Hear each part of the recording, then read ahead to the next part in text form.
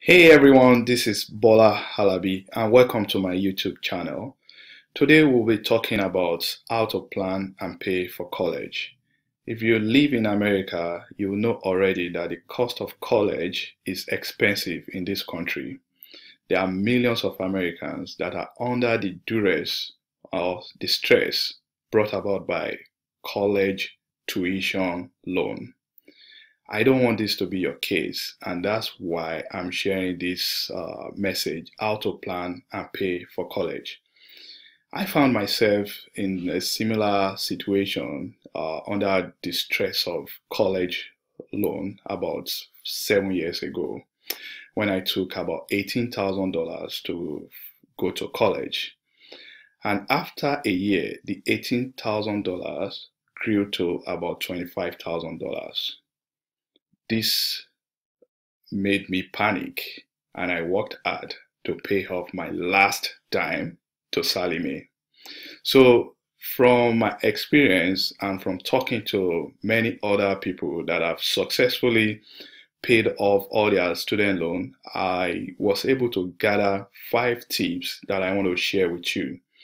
The first one is, especially if you are a parent, if you want to send your children or child to college someday, this will help you. So, number one, start early. Starting early is the best part to being ready for college because let's say when you have your child from day one, you started saving $50 each month towards college for that child. By the time the child is ready for college, the $50 per month would have grown to over $25,000. That's if you are realizing an interest of a return of about 8% per annum.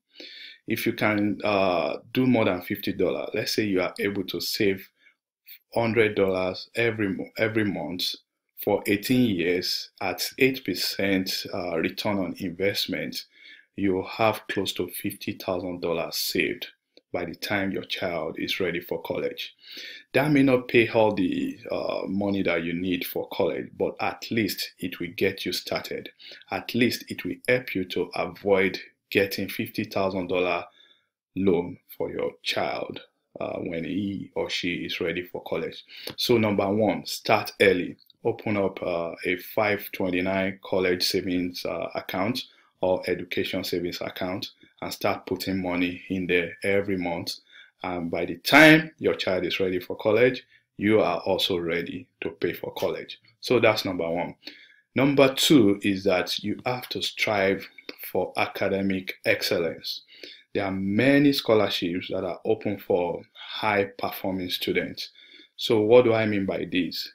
Please encourage your child to aim for A's. Encourage and motivate them so that they will perform very well in their academics. Performing very well in their academics will help position them to obtain all these different scholarships that are based on merit for students. So, encourage them, work with them. Academic excellence is a parent-children partnership. So work with your child or children and help them to so that they can succeed in future. There are several ways you can do this. One way is that SAT, make sure that they score very high in their SAT. The good thing about SAT or ACT is that they can try it several times before they finally submit their results to college. So, number two, aim for academic excellence. Number three, you have to be flexible. I remember initially my dream has been to, oh, my child is going to go to one of these Ivy League. That is still a dream for me. I still want that for my children, but I also have to stay flexible because Ivy League does not guarantee success in life.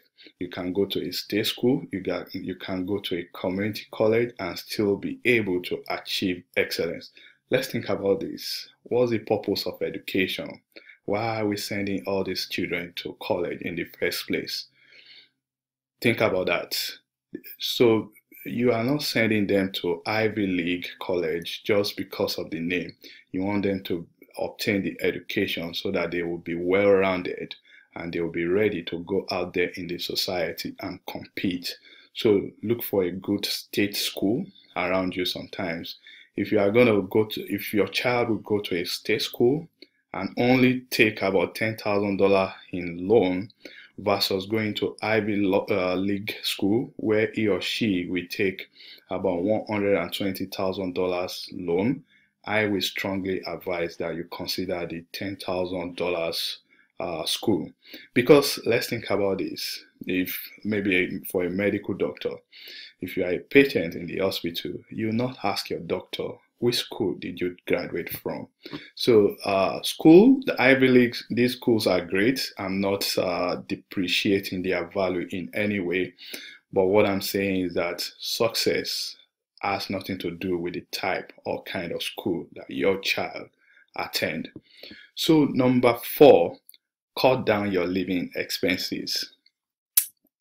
Think about this as a parent. You have all sorts of bills to pay, your phone bill, your utility bill, your car insurance. There are all these multiple bills that you have to keep up with every month. So if you can cut down all your living expenses, you'll be able to save up some money so that you can help your child towards college. So another tip is cut down your living expenses. And number 5, the last but not the least, you need to sharpen your research skills. So there are all sorts of informations out there. You must be able to position yourself such that you are tapping into this information. There are a lot of scholarship, thousands of scholarship that your child or children can tap into. Help them, research with them so that they can apply and see if they can qualify for this scholarship. Let them apply 8 hours every day for scholarship. Or if they apply for 1,000, maybe at the end they will get like 30 of this scholarship. So research, find information, talk to people, and go to these schools that you want to apply to. Let them attend their information section so that they will be well guided before applying to those colleges. And that's it. 5 tips that will help you to plan and pay for college. Number 1, you need to start early. Number 2, you need to stay flexible. You do not have to go to Ivy League college. You can consider in-state colleges. Number 3, strive for academic excellence. The higher you can score in your SAT or ACT, the higher your chances of getting into some of these colleges. Number 4, you need to cut down your living expenses so that you can save up some money towards helping your child to pay for his or college tuition. And number 5, the last but not the least, sharpen your research skills. There are tons of information out there. Tap into this information, find those things that will be beneficial to you, and use them. Ultimately, my goal is that you should win with your finances. I do not want you to be under the stress caused by huge student loan that we've seen in this country. And I hope you take this information and run with it. Thank you. Again, this is Bola Halabi. Please subscribe to my YouTube channel. We want to start growing this channel. We want to start attracting more people.